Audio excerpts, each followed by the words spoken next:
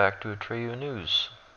ICE makes the city's largest sweep on illegals in 3-day span.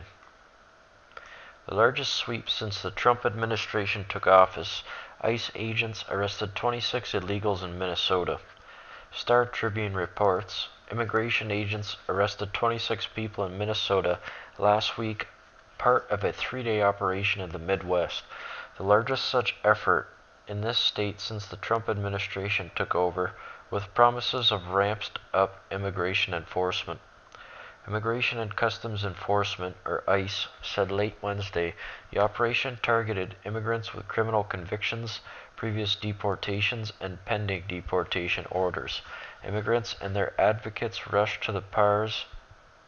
The announcements for evidence of a shift to a harder enforcement line they have been bracing for. While immigration authorities under the Obama administration didn't go after most immigrants returning after deportation or floating a final order to leave, the new administration has elevated them to a high priority. Other than that, last week's separation did not appear significantly different from ones that took place periodically under Obama, said Brad Capuch, the business administrator of Incarnation Catholic Church in Minneapolis.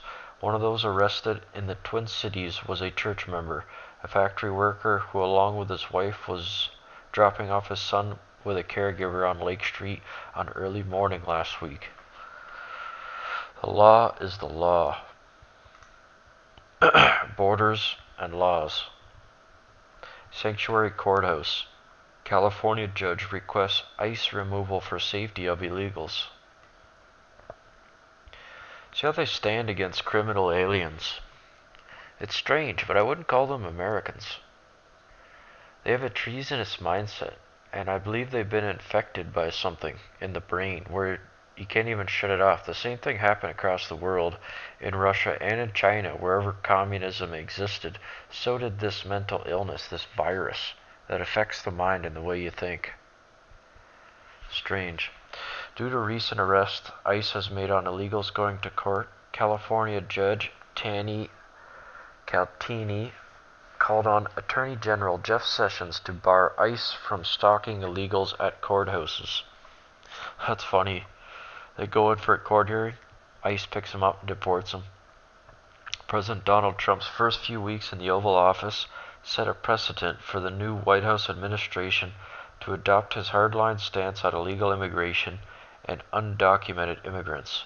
The radical overhaul of former President Barack Obama's policies alarmed federal judges who warned Thursday that the new president's agenda could turn courthouses nationwide into stalking sites for immigration officers looking to make arrests.